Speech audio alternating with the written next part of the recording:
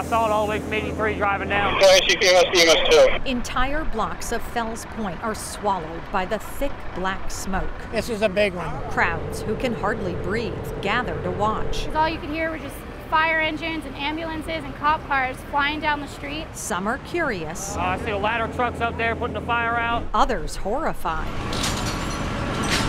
I just hope nobody in there. Trees are cut to make way for more equipment. We're bringing in some more apparatus at this time so we can get a heavy water supply into there. Engine 50, open mic portable 3.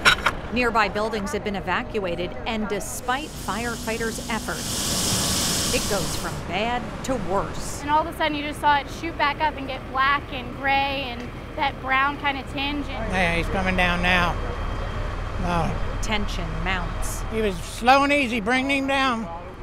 He's hurt.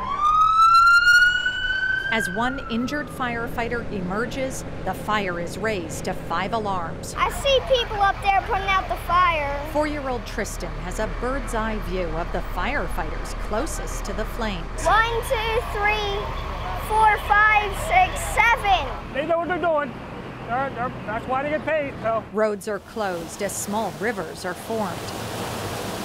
One building was destroyed, but it's the smoke that the crowd will remember and talk about in the years ahead. What a mess.